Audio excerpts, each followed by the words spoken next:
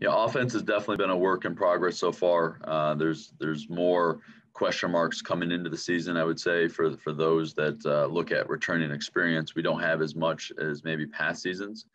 I think the offensive line, it's great to have some experience coming back there, which is definitely welcomed. I think it all starts and ends up front. So however they play up front will usually dictate how well the offense will be playing as well.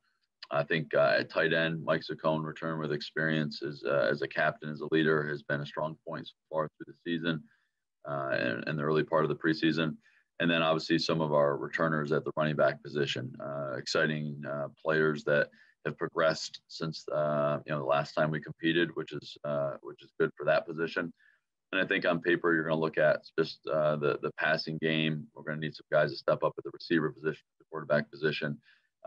Some of those could be new faces. Some of them be guys that were in our program and just haven't had a chance to compete since 2019. So all in all, I think we're still working on who we're going to be and what the identity is going to be. But I know the standards of our offense still hold true regardless of who earns those spots.